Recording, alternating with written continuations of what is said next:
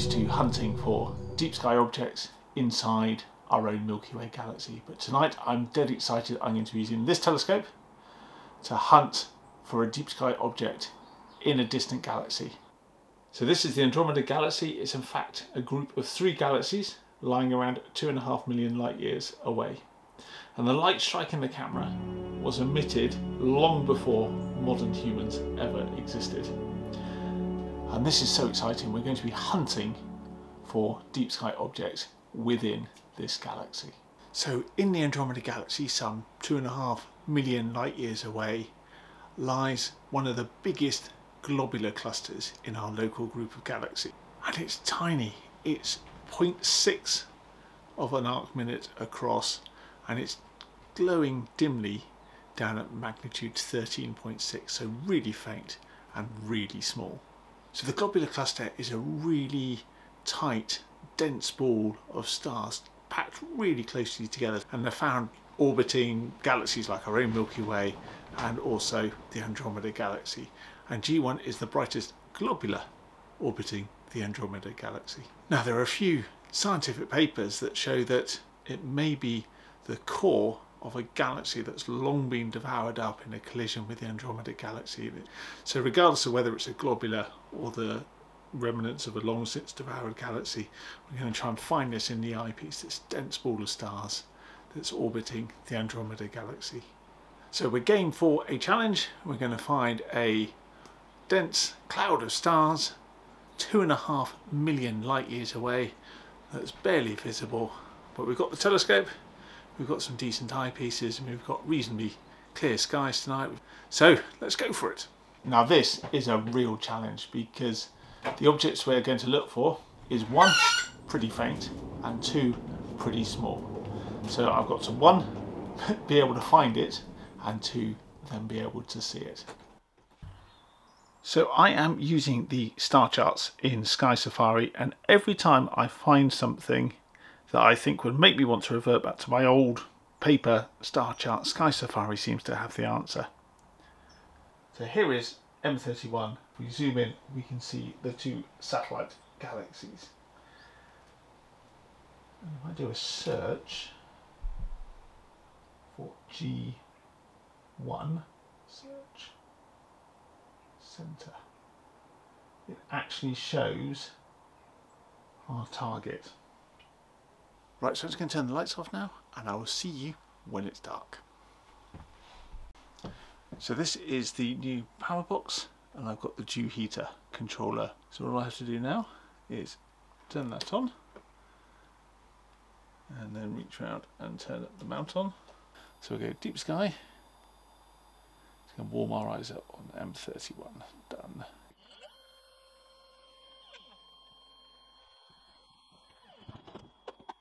So what I love about the setup I've got at the moment is that with my phone, choose Sky Safari, and if I go scope, connect,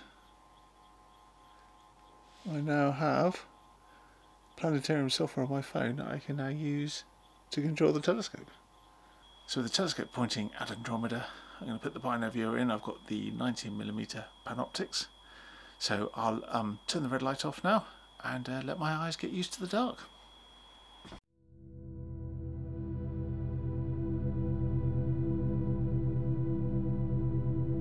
And if you look along this line of the telescope, you can see the Andromeda Galaxy. It's visible to the naked eye, and it's relatively easy to find. If you can see the W of Cassiopeia, use the right hand triangle of stars, and that actually points straight to the Andromeda Galaxy.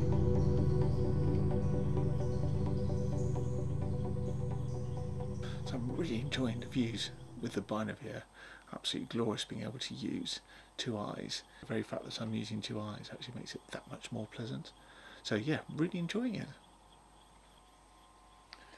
So I can see the bright nucleus in the centre. That's the actual core of the Andromeda Galaxy, and around that bright nucleus there's a sort of dimmer sort of halo of bright stars around, bright nebulosity, and you can sort of start to see some of the dark lanes.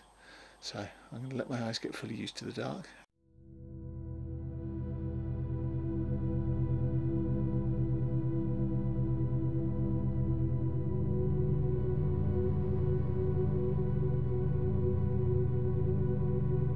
So that was a really hard observation. I have been looking at this globular for the best part of 45 minutes now, and I've had to take the Binoviewer out, put an eyepiece in so I'm not splitting the light in half into each eye, and even then it was tenuous, although I could see there's some granularity. There's two field stars that are right alongside it, and I couldn't split those out, so I've had to put the high power eyepiece in. I'm now at 350 times power, and just on the limit of vision, where the seeing was just right with the averted vision, I've got my hood up as well to block off the stray light from the sides. I can just make out the two field stars and the granular cluster in the middle. It's a deep sky object, it's a star cluster inside the Andromeda Galaxy, 2.5 million light years away, and it's just visible right on the edge of vision. So it's been this wonderful, challenging object, and I've seen it with my own eyes.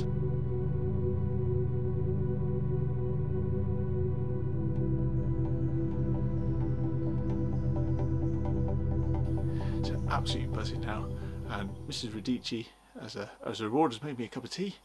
So I am now going to chill out for a bit. I'm actually going to have a quick look at Jupiter, but it's a stonky night, absolutely beautiful night. But it's looking really good. Milky Way's looking really strong, really bright. So that's why I thought tonight was the night to go for these sort of challenging deep sky objects. Absolutely wonderful. Really excited to see that.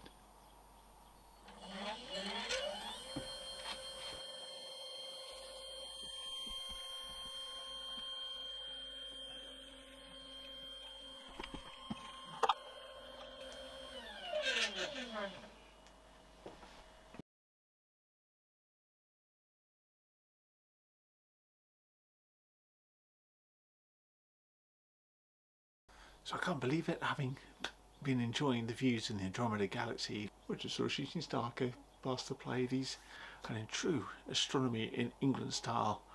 So I'm ready to go and do some more observing. There's a thin layer of cloud just coming in, Jupiter sort of disappearing into the Milky Way's disappeared. So I'm absolutely buzzing from catching that globular cluster in another galaxy. But I think I'm going to have to draw stumps and pack away. So as I pack everything away, the dew shield is absolutely dripping. But with the dew shield on and with the heaters, if I show you the corrector plate, we've got no dew. So thank you for watching, and don't forget to subscribe, and I look forward to bringing you more videos as we explore the night sky.